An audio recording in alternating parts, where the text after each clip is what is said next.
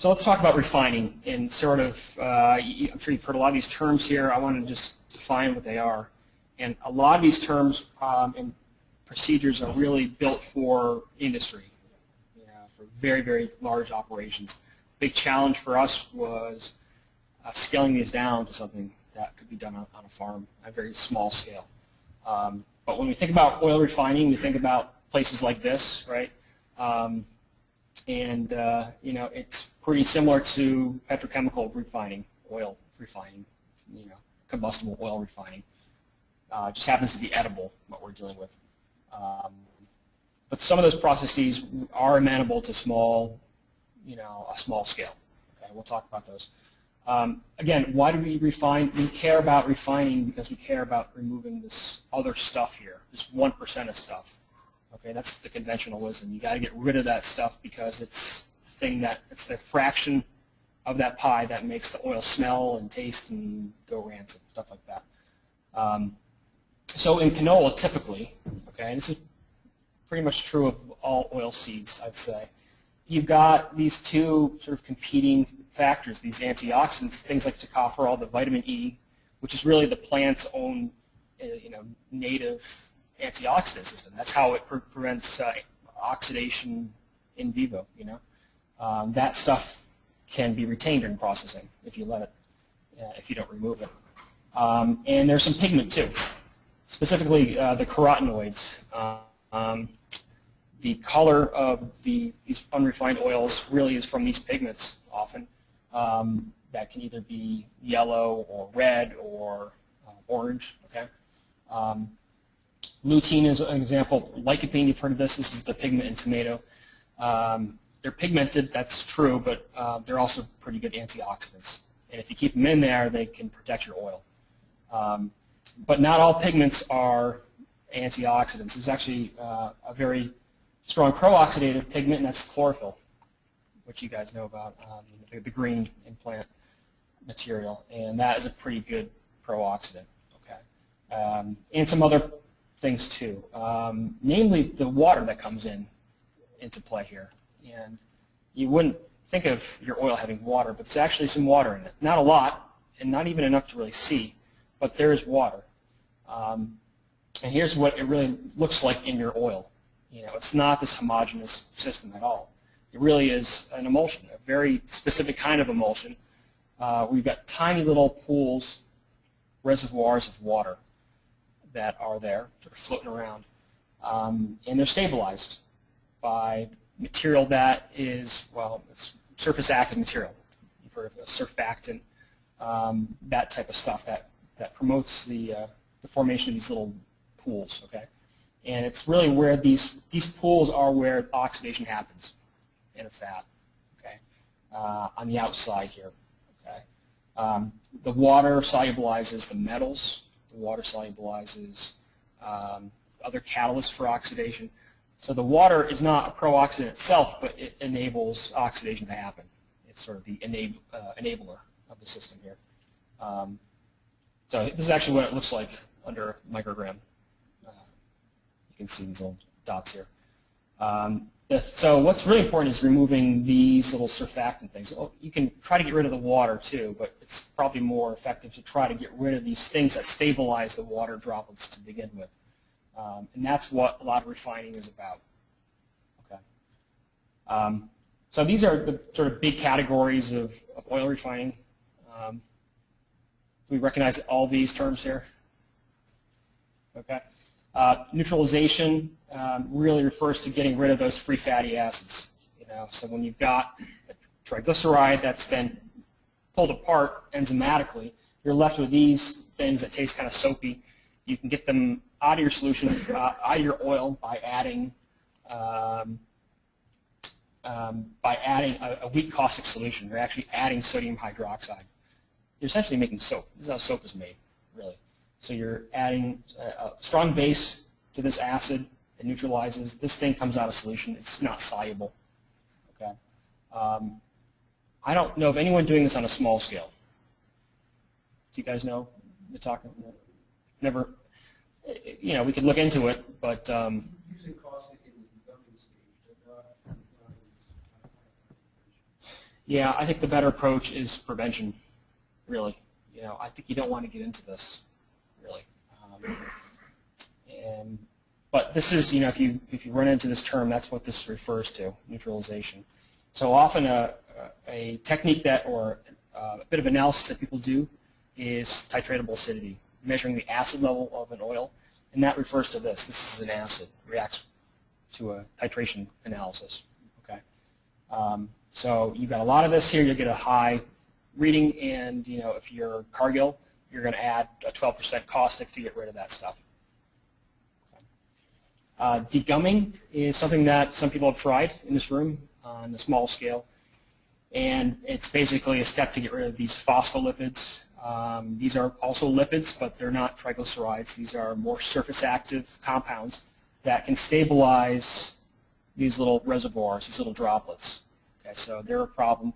From that perspective, from an oxidation perspective, they're a problem in fuels.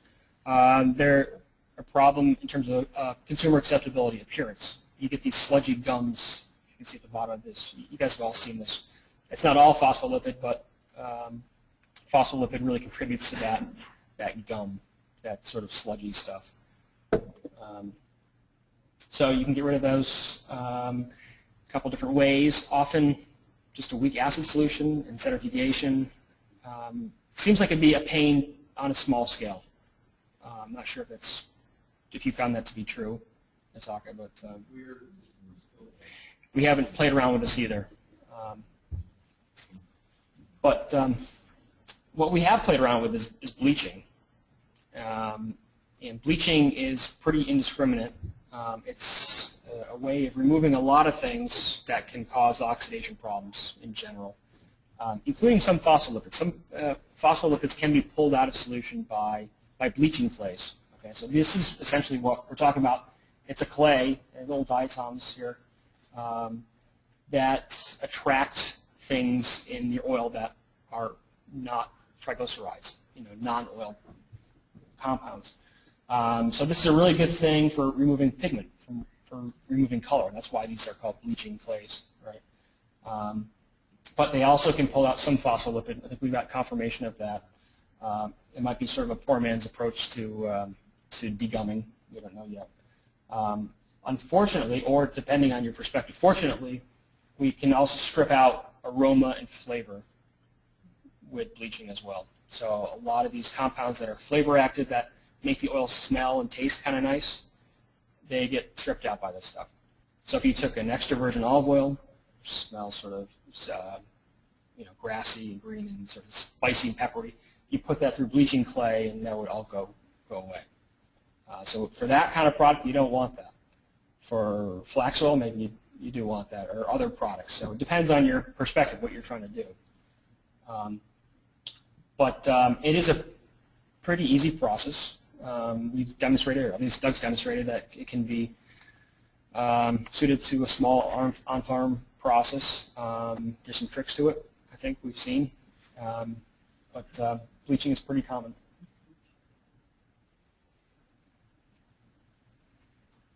All right, so skipping bleaching, this is, again, a decision that you have to make, and a decision really that depends on what you're trying to do. I think if you're making oil that's going to eventually go into a biofuel, maybe you don't care about the subtlety of the aroma of the canola. Maybe you just, that's okay.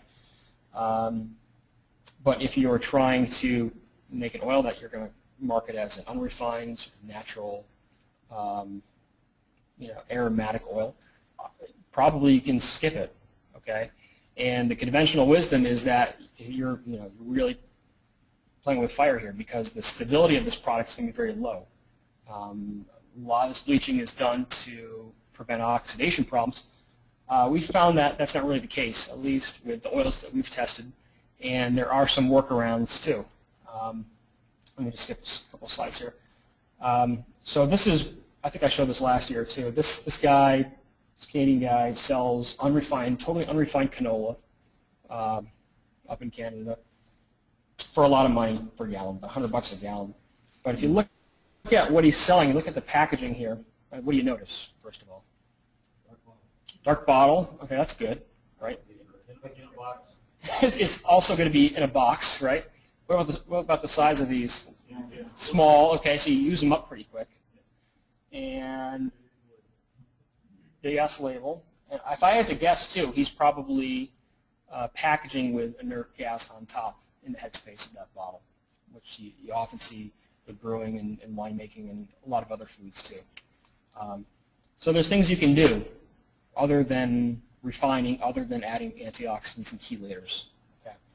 And you know, I don't know. Maybe oxidation is a problem analytically, but is it a problem in terms of consumer acceptability? Does the consumer actually care about it, or can they taste it over all the other canola flavors there?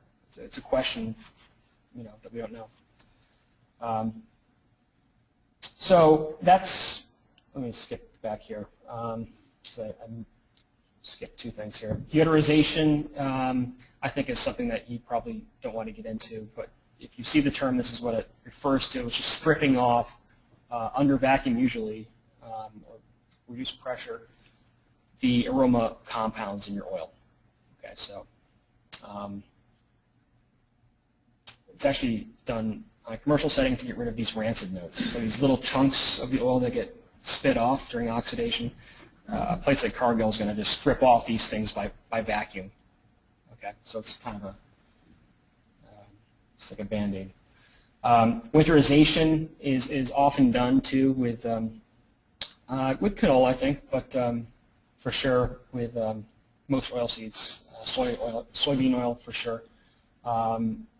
It's a pretty simple process. You just take the oil and you lower the temperature. You make it really cold, and that forces all the saturated fatty acids to crystallize, to turn to a fat from an oil, and to drop out of solution. And then what's on top here is the unsaturated stuff. You pump this thing off. This stuff goes to soap or whatever else. The point is that this doesn't happen in the consumer's refrigerator. It happens in the plant where you can control it and then deal with it. But winterization means that, and I think you don't need to really worry about that with canola at least. We've tried to winterize at least the canola that we've made here or made down at Penn State, and we couldn't throw crystals like this to any degree. But if you see that, that's what that means. So you know the whole you get a whole sort of spectrum of products here, depending on how much refining you want to put into a product. We know this, and consumers know this from olive oil. Okay, you've got a spectrum of products. You know, what's this? Extra virgin. Okay, so that's unrefined, essentially, filtered a bit, but left as is. And then on this side, you've got something that could be called pomace oil or pure olive oil, which is really a hexane extracted product, and everything in between here too. So you don't really see this for any other products or oil products that I know of, but you know, maybe someday.